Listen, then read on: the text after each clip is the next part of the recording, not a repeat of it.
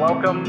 Thanks everybody for attending. I'm going to cover today Project Workspaces, a new solution that allows for collaboration and seamless integration with HP PPM and SharePoint.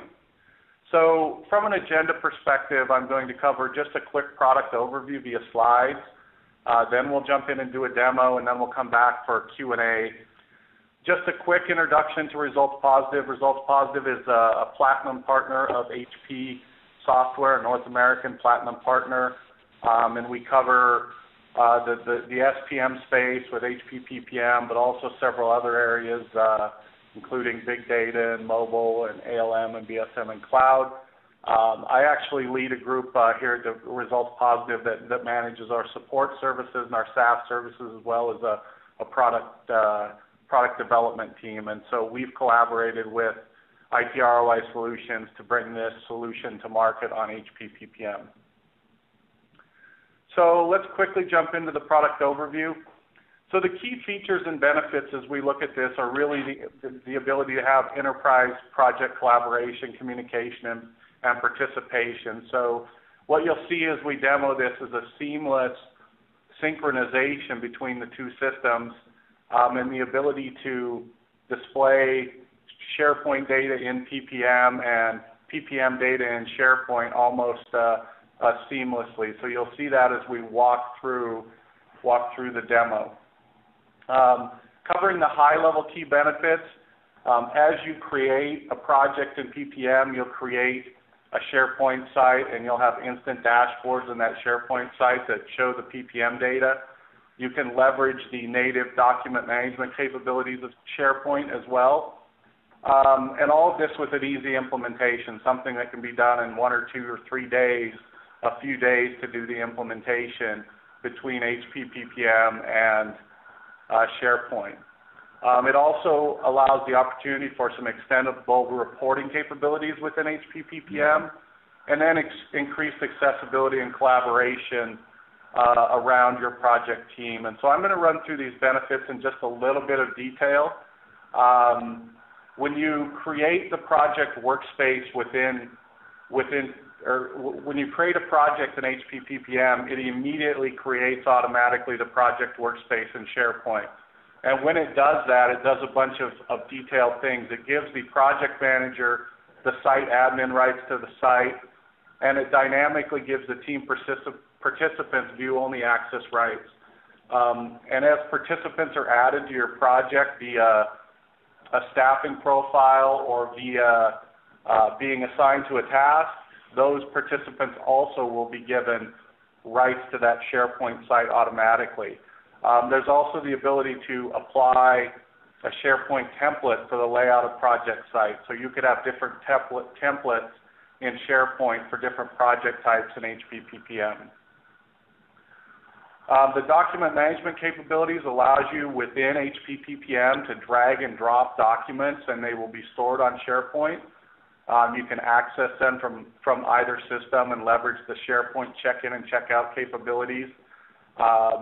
You can share, this will allow you to share your project documents with an extended team potentially who has access to SharePoint. And then you can also leverage the SharePoint document workflow and embed the SharePoint document workflow within the SharePoint site that you see within HP PPM. I talked a bit about this earlier, but easy implementation. You can be up and running in just a few days. Scripted installations into both HP PPM and SharePoint. There could be minor customer-specific configurations, and we've embedded the SharePoint site directly into the PPM project overview page, and you'll see that as we go through the demo. A couple of other quick points here. Extendable reporting. You can basically create views in HP PPM, and we'll show this in detail, and they're automatically exposed in SharePoint so that you can then add web parts to the SharePoint site to report data from HP PPM. And you can create links within that SharePoint site that take you directly back to the entities in HP PPM, and we'll show that collaboration as we go through it. Ultimately, this provides increased accessibility and collaboration. It really provides for you to allow internal and external project participants online access to a project workspace with the information and the artifacts that are in SharePoint. It allows to leverage the collaboration capabilities of SharePoint within your projects, and it allows you to provide a simplified view for extended team members if you wanted to do that as well. So I'm going to go ahead and jump now into the product demo. So I'm signed into PPM on a project that I've already configured, but I'm actually going to create first a new project. So I'm just going to go ahead and create a project and show you how the SharePoint site creation is done. So I'll just create a project called Oracle eBusiness Upgrade as an example.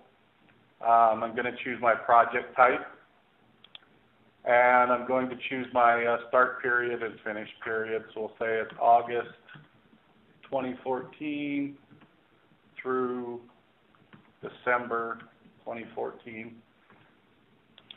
Now, when I go ahead and create that project, you'll notice here that the SharePoint site is now being created for that project.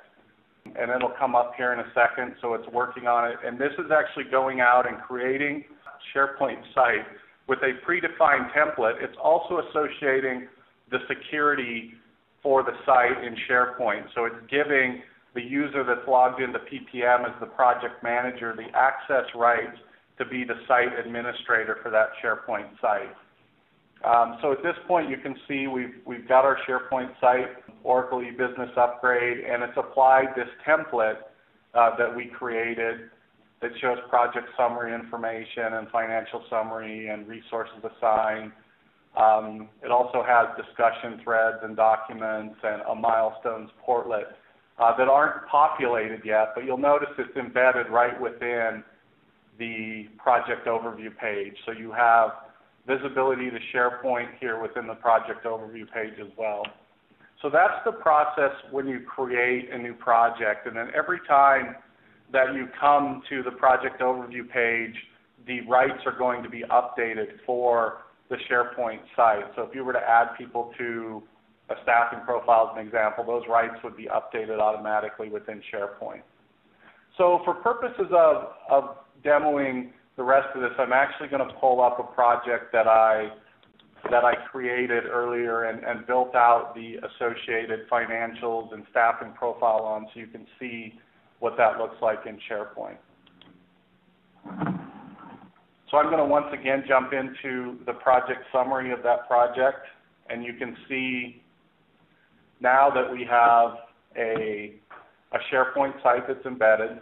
One of the things I'm going to do just for purposes of demoing this is I'm going to show you the interaction between HP PPM and the SharePoint site. So I'm actually going to right-click here and open that SharePoint site in a new tab so we can look at it in both places. So we've got the project overview page here. We've got the SharePoint page here. And you can see with the SharePoint page, you have the ability to visualize data from HP PPM. So as an example, I have a financial summary on this project, and I pulled this information over. You can actually drill directly to that financial summary from the SharePoint site. So you can click and configure these portlets to drill directly into the entities within HP PPM. I also set a couple up here where I can drill directly to the staffing profile as an example, and that pulls the exact staffing profile up, and you can make those staffing profile changes. You can also, I just set up one more example here of being able to drill directly to the resource, so you can actually modify the resource within HP PPM. So all of these web parts that are part of this template, you can add additional web parts to as well. But some of the other features of SharePoint that you might leverage if you're within HP PPM is like the ability to drag and drop documents within the solution. So I have a document here called Interfaces. You can actually grab that document and drag it directly into the SharePoint site, and that will upload it within HP PPM. So now we've uploaded that additional document. You have the ability to include discussion threads and other collaboration capabilities of SharePoint within the site in HP PPM.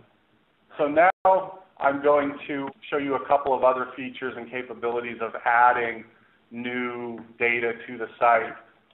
So if we go back to the full site here, I'm actually going to show a second page that I configured within the template. So this is my home page. Within my template, I also configured this project details page. And I actually brought some additional data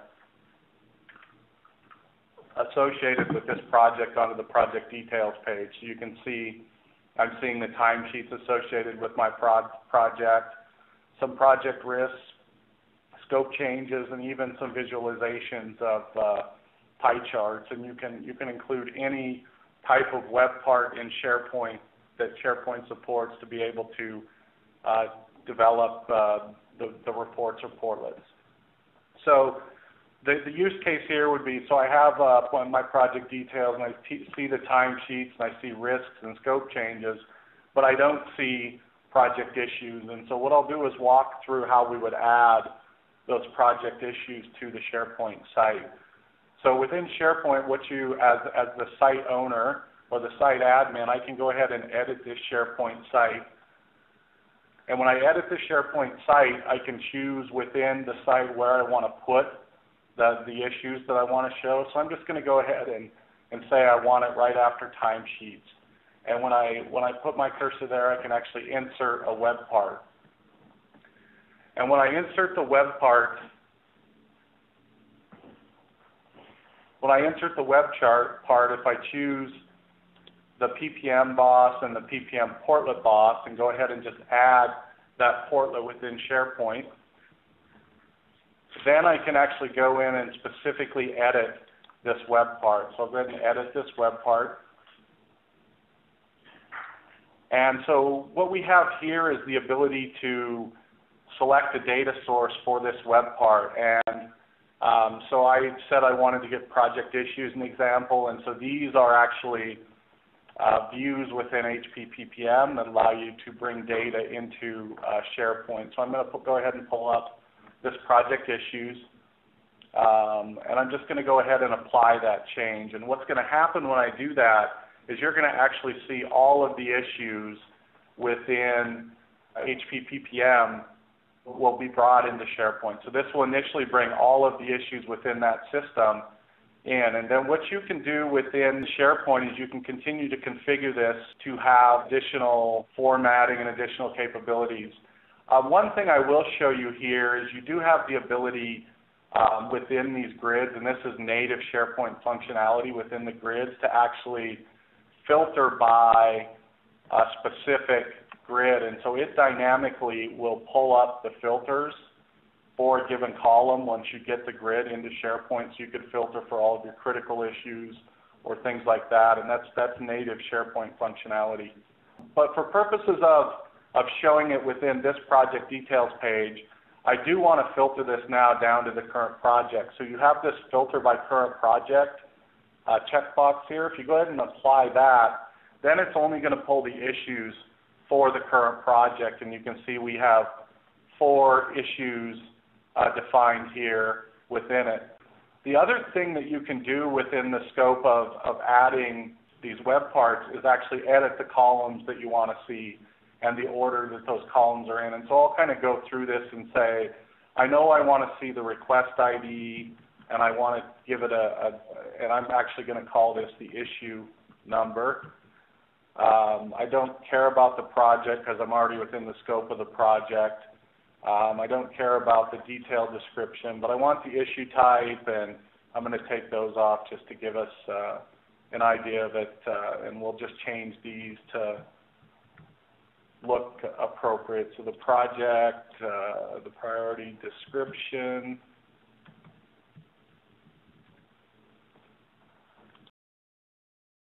So you can also then change the position of your column. So I want to show the request ID first and the description of the issue second. And I'll go ahead and apply that change so we can see that that'll clean up the data in this portlet. So now it's starting to look a little bit better. The final thing that we can do is, there's a couple of things we would do here. First, we want to change the name of it to say that this is project issues. Go ahead and apply that change.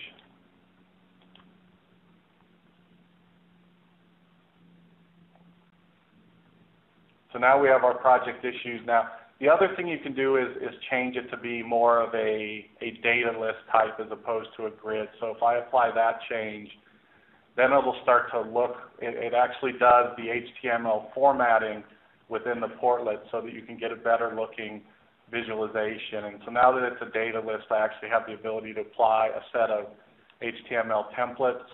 So I'll choose this table style one and go ahead and apply that template. And then finally, if we apply those changes, and you can see the HTML it built, then we'll have a table that looks like the others within the SharePoint site. So that's the process of exposing additional PPM data within SharePoint, and there's really no limit on the amount of data that you can actually do within PPM. It's really the amount of views that you can write for the data is fundamentally what you can ultimately show in SharePoint. So I'm going to go ahead and save that change now, and we've added that to the project issues.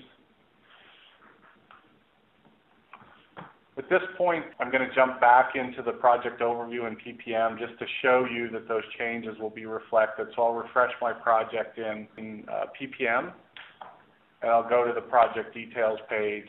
And now all projects with that, will actually have the issues listed as well. Some of the other detailed things that you can do, and I showed this a little bit on the first page, is be able to link directly to like the risks. So if you were looking at this on the SharePoint site here, you can link directly to the risk, and that will actually open up the actual risk within HP PPM, and you could edit the risk and save it at that point. One other thing to talk about here is when we talk about the types, and I'll go ahead and edit this page one more time. When we talk about the types of things that you can display within SharePoint.